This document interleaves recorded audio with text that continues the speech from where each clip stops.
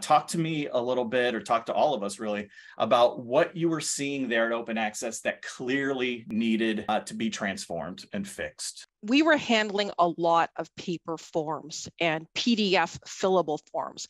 And in short, our clients were not filling out those forms correctly. They were either not providing us with the responses that we were looking for, or they were simply skipping over sections of the form and not giving us a response at all.